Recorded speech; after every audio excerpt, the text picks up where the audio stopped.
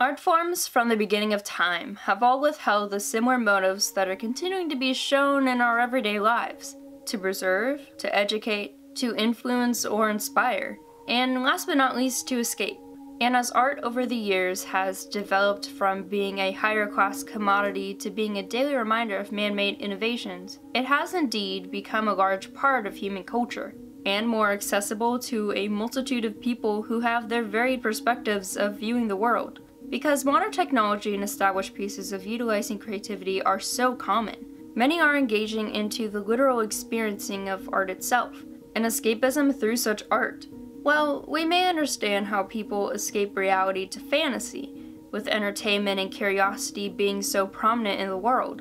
The portal of imagination is just as easy to tap into as it is to talk to a stuffed elephant all alone in your room whilst making a video.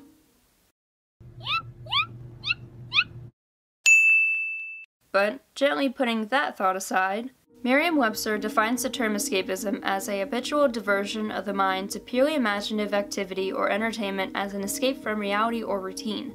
With that in mind, escapism could also be highly addictive and an obsessive remedy to alleviating everyday problems. But while we may be reminded of mainstream media or miscellaneous necessities, which are accessible through tech variability, there are actually more slightly unconventional, more tangible arts that may physically surround you as well. Toys, collectibles, and stuffed animals offer that similar escape. In this case, giving a sense of comfort and security when you need someone by your side in the middle of the night, when you need a friend, when you're exploring unlimited ideas with the toolbox or toy box you have. Having these caricatures possess their own identities or even be alterations of already established backstories make for an intimate experience between object and owner, showing that anything according to the individual's mindset who owns such toys is possible. There's a sense of nostalgia when toys are topical to narrative. The idea of collecting sentimental items is also something developed in the human consciousness with various objects, and there are plenty of examples as to what people specify their interest in.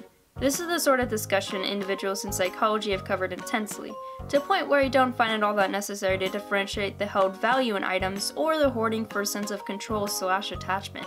And I personally don't think I am necessarily the right person to talk about this topic in its entirety, so let's just look at some other examples.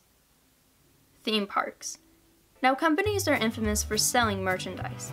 It helps popularize the properties and brands that are distributed under them. Theme parks are places where such items as toys and souvenirs could be highly accumulated, especially if they're more exclusive to the place. Moreover, theme parks are rich in fantasy and wonder. Especially in Disney parks, for example, the theming and diversity of amusements is vital to successfully achieve the whole experience. It allows the fantasy world to have a more universal and timeless appeal that someone won't find at a park primarily for thrills or for a carnival feel, whether it be an intellectual property or an original ride, or a mixture of both. All of it's based on an imaginative perspective of many people who want to ensure that experience is fantastically dissimilar to the outside world. There's a sense of surrealism when you are physically a part of what's presented, when you see certain characters given life, when stories on paper become three-dimensional in real time, when you travel on a safari and then find yourself on an adventurous flight, when you are transported to countries without the need of a passport, when put into many circumstances beyond your wildest dreams. It's truly magical, and theme parks are prime examples as to how to make escapism coexist with reality. Stores and restaurants and other attractions of sorts have taken on this theming as well, with likely intentions for their own properties. Haunted houses take you into a tight-knit walkthrough as you were in a horror film, or in an uncomfortable place solely haunted by terror and fright. Restaurants such as Rainforest Cafe allow for a close-up engagement to the tropical rainforest as you dine beside animatronic animals that are awakened by Mother Nature's changing climate. In situations like that, you're put into the position of the perspective of what's around you, except there's no need to read up on how to survive such epidemics per se. Luau's and other places such as medieval times enable the audience member to engage in a show that's put on a more personal level than an average Broadway production. In these shows, you enjoy a lavish feast as hired individuals perform a rehearsed production right before your eyes, or you can just interact with certain characters while doing so. even with hotels, as well as in other resorts in this manner that are around vacation spots, give the same illusion to their subject matter quite nicely, and establish great places to stay. Local destinations that have existed or are still around today carry that illusion too. Although not every toy store could look like the Toys R Us in Times Square, the concept of going into a place surrounded by certain aesthetics still holds up in the product and business designs of many companies. Franchises, small businesses, clothing, mall chains, DVD sellers, well, before the digital epidemic took over, and much more. Even though some places may seem like errand completing, they do in fact hold up in the same category. Landmarks in nature, or landmarks in nature, and museums are also great additions to this conversation. Landmarks offer tourists historical context as to how some places came to be historically charming, whether it be a monument that has survived for centuries or a gorgeous national park or zoo. Along those lines that offer great never-before opportunities. Museums give great background on creators, historical relics, cultural and biological orientations, infamous moments captured through shown documentaries that complement the pieces beside them, and the immense information shown to the public domain through descriptions and analytics. Although museums are more educational, many have focused on having one-on-one experiences that take away the reality of what's brought forward, primarily through special exhibits.